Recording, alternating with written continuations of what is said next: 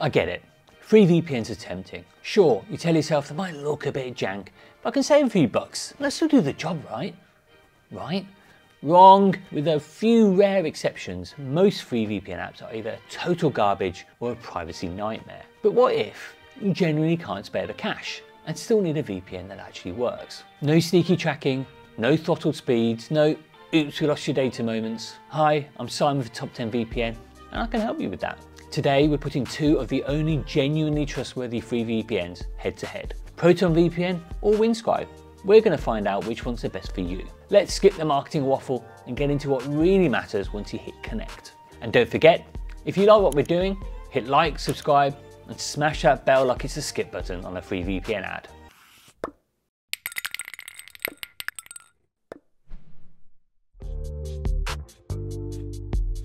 The devil really is in the details here, folks. There's a world of difference even between good free VPNs like these two. Let's bring up Proton VPN.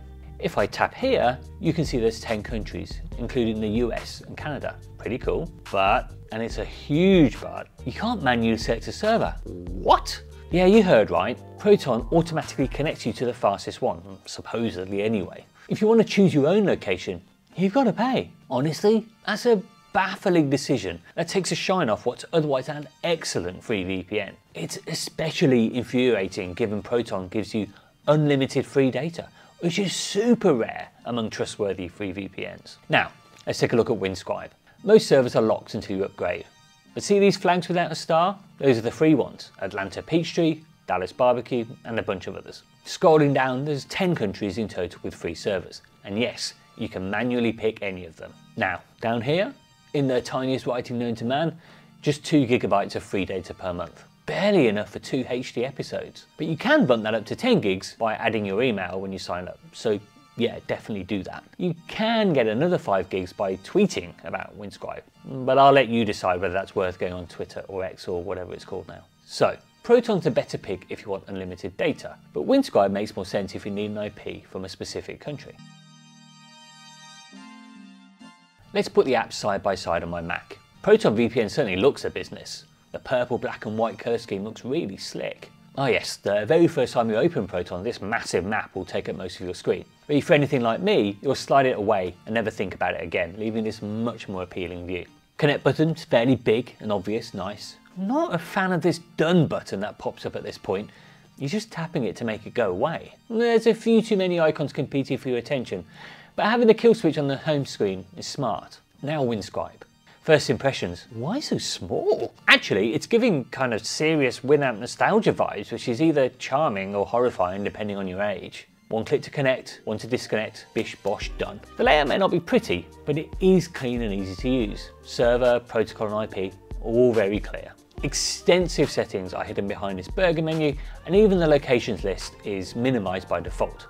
Yeah, I could live without the firewall label for the kill switch and the Wi-Fi status icon, but distractions are pretty much kept to a minimum. This is annoying though. Free and paid servers are mixed together, so it's a faff digging through all the paid servers to find one of the free options.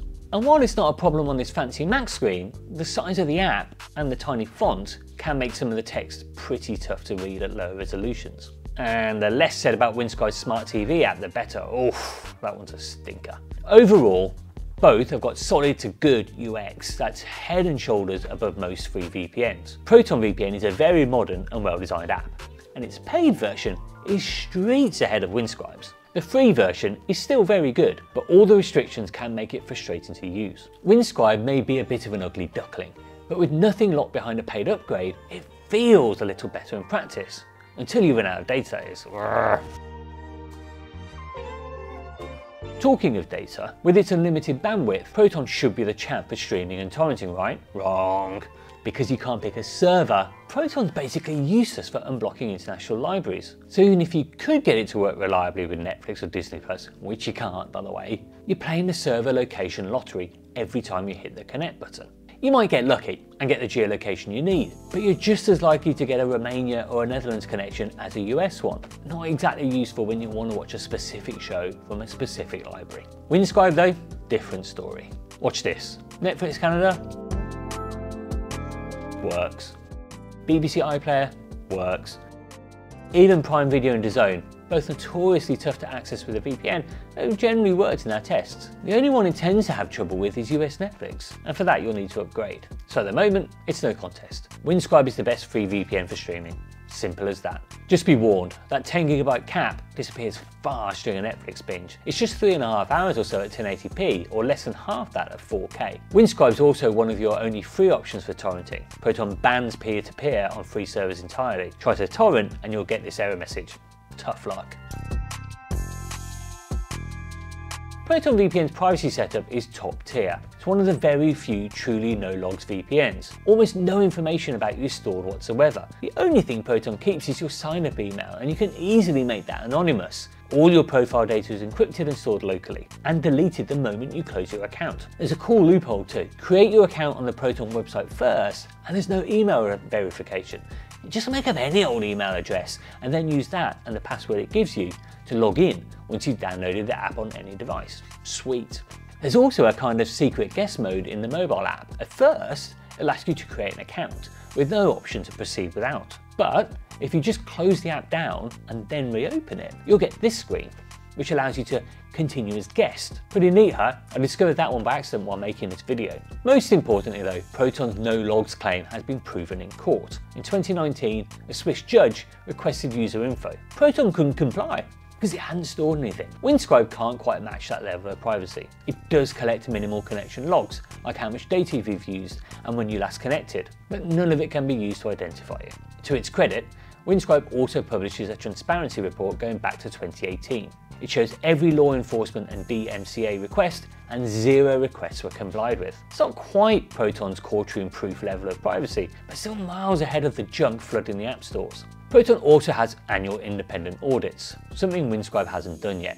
And jurisdictions-wise, Proton's based in Switzerland, outside EU and Five Eyes surveillance reach. Windscribe's based in Canada, so it falls under Five Eyes surveillance. Not ideal. So in short, Windscribe is private enough for most people, but Proton VPN is privacy royalty. This is where Windscribe absolutely flexes. Let's pop open the menu. You've got split tunneling and it's fully configurable. Not even all paid VPNs have that.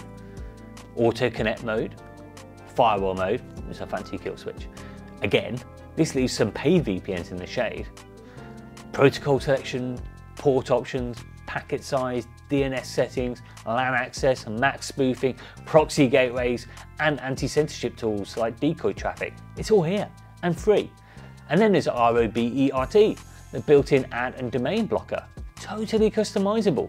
You can even make your own filters.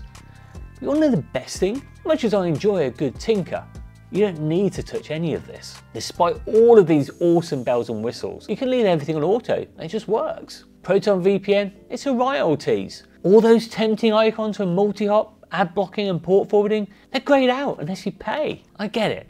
It's a freemium product and they want you to cough at the dough. But personally, I don't think frustrating users into upgrading is the way to do it. It's no contest here. Windscribe gives you more actual power for free.